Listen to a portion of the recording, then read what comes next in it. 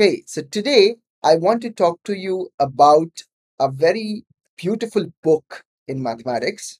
It's called The Art and Craft of Problem Solving. It's by Paul Zeitz.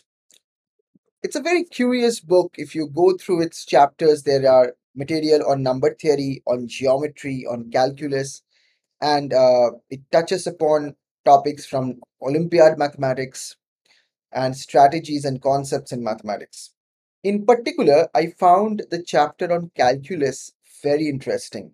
From school years, we learn that integration and differentiation are inverse processes of each other. They're like dual processes. One of them undoes the other one. So in mathematics, there are such processes abundantly available.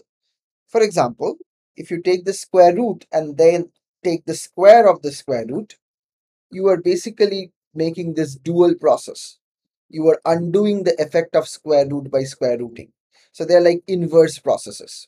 Taking integration and then differentiating the same thing, differentiating the integral gives you back the original function. That's the content of the fundamental theorem of calculus. Now, if you think about it carefully, differentiation is about taking the tangent or finding out the slope of the tangent line to a particular curve. And integration is more related to taking the area under the curve. So one might be curious that why measuring the slope of a tangent line and measuring area are inverse processes of each other. They seem to be two things that are worlds apart. So Paul Zeitz talks about such questions and makes you think about mathematics in a very beautiful manner. There is another part of mathematics where I have found dual processes. It's in Platonic solids. There is another book, maybe I'll talk to you about that in another day. It's called Excursions into Mathematics. It's not Excursion in Mathematics, that's a different title. It's Excursion into Mathematics. And there is a beautiful chapter on Platonic solids, and you encounter these dual solids. For example, the cube and the octahedron are dual solids in some sense.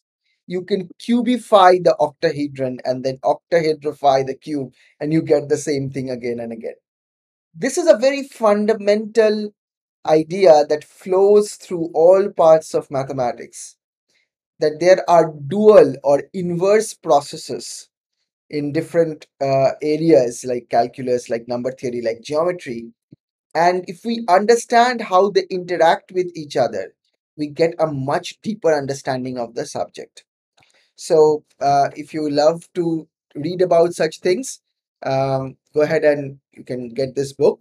By the way, all the books that I review here and all the things that I talk to you about here, uh, no one is actually sponsoring this stuff. Whatever books we love, we like to share that with you.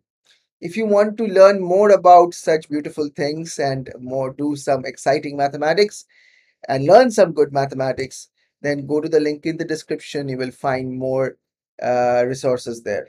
Okay. Take care, and I'll see you in the next video.